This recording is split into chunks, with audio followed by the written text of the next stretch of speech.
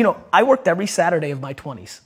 Like, and I talk to 20-year-old entrepreneurs every single day. Lately, I've been saying to them, this Saturday, you're gonna have more time off than I've had in my entire 20s on a Saturday. So like, before you tell me how you're gonna be bigger than me, start thinking about what you're actually doing. Right.